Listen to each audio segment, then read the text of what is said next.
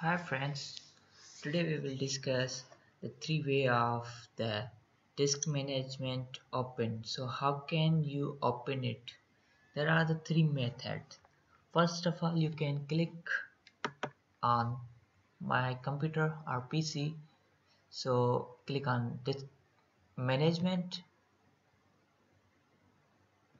then click on disk management. It's automatically open.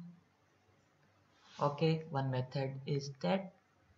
Now we apply second method. Now I close it.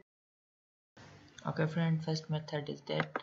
Now I am close it, and second method, you can click the windows and find the control panel, then click on control panel, then you can search administrations tool. So when you click administration tool, then there is the option disk management.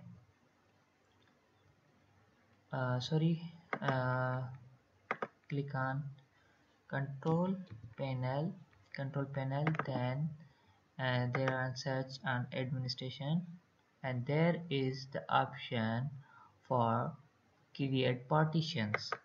It's the same options for disk management. These are in the Windows 10. Okay, so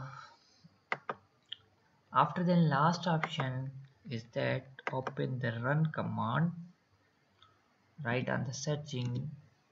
Okay, run, then there is you click disk manage disk mgmt.msg.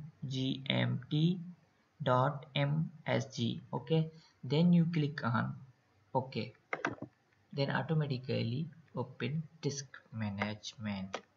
So friends, these all things are steps you can open in Windows 10. So thanks for watching, and must be give me a suggestions about my video. If you like or dislikes, must be tell me in the comment. After then I request you again, must be subscribe to my video. So thanks for watching. It's my video. Bye bye, see you soon.